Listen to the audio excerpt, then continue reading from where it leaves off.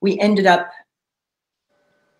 hitting a tree stump, breaking the axle of the vehicle, finding ourselves trapped in the middle of 24 lions. And as we panicked, so the lions became more and more agitated because we were behaving like prey.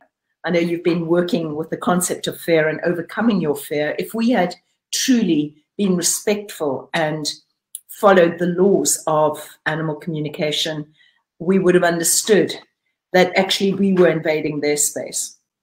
But it was absolutely terrifying because it was pitch dark. We had a little light attached to the battery of the vehicle, which was fading as the battery ran out.